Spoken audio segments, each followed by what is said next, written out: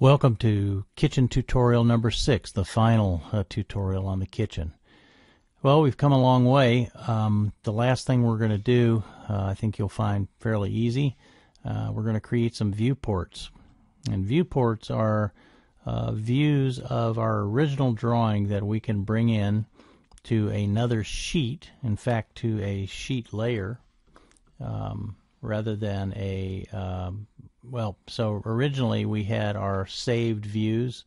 You know, these all have are on design layers over here. If you look, here's our all of our layers. This is on a sheet layer, and this sheet layer is different than the others. One thing that's well, there's more than one. There's a bunch of things that are very advantageous about doing this and creating viewports. Let me see if I can run through them for you. First of all, you can change the scale on these drawings as you bring them in from your original. You can change the views. You can make them, you know, whatever view you want. You can change the rendering. So they're totally separate from your original drawing, except that if you make an update, if you change something in your original drawing, you can very easily go to these viewports and update them, and they will make the change as well. This is different than what we did when we created the plan view and the elevation view using design layers, and we created a new view called elevation and one called plan. Those won't update. If we go back and change the model, the 3D model that we drew, those changes won't carry over to the plan view and the elevation. We would have to either, you know, make the change and then copy and bring it in again, or make the change on the other views. So that's a real power of this, is that these things are updatable.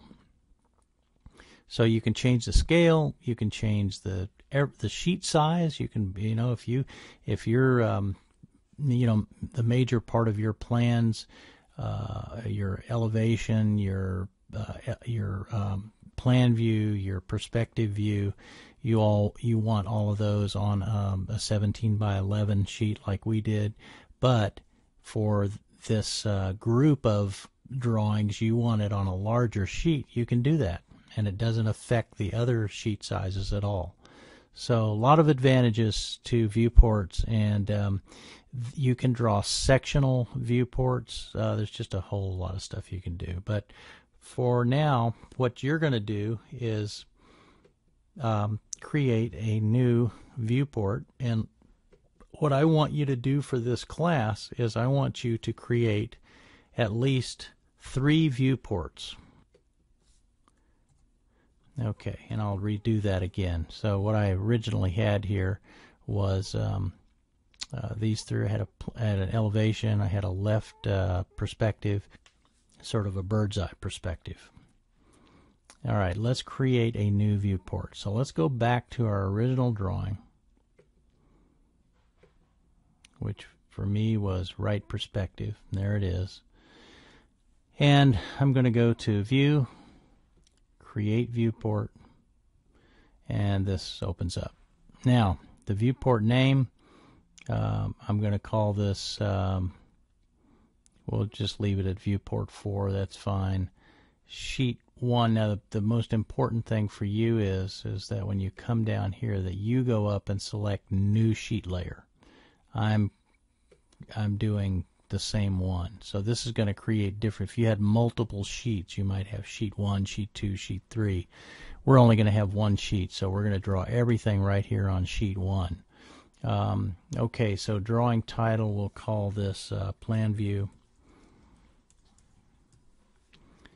And we can turn layers on and off. I'm just going to leave that the way it is. Classes, I'm going to leave the classes the way they are, but I could turn things on and off if I wanted to. And actually, if you notice, I have the floor and I have the ceiling turned off right now. That's so that I can show different views and not obscure the view of the kitchen. I can change the scale. And in fact, I'm going to change the scale for this view to 1/4 inch equals 1 foot. I can do custom views. I'm going to do top plan. I'm going to render it as, well, I'll keep with the sketch. And let's see, final quality, artistic render works. Let me go to artistic render works. Rendering settings.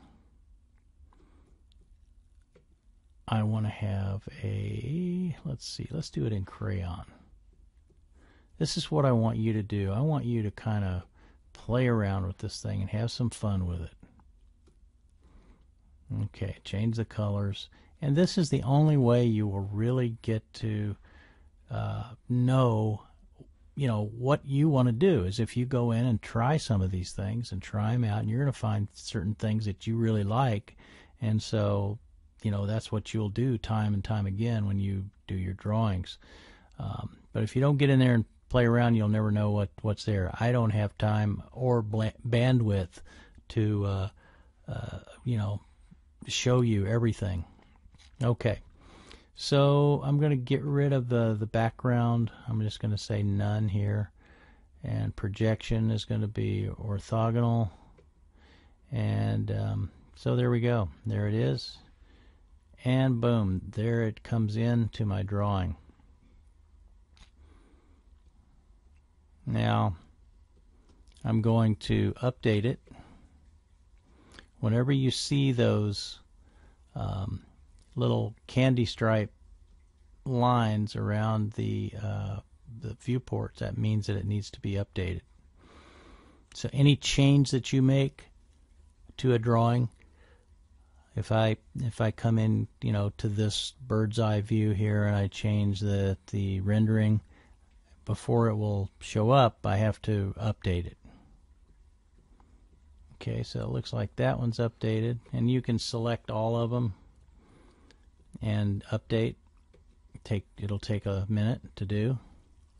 All right, everything has completed rendering, and that's what I want you to do, is just create these viewports, play around with a little bit. There are some good, well, there's not a lot, but there are some tutorials on YouTube. If you go to YouTube, or if you just go to Google and type in viewports and Vectorworks, you'll see some additional information on this.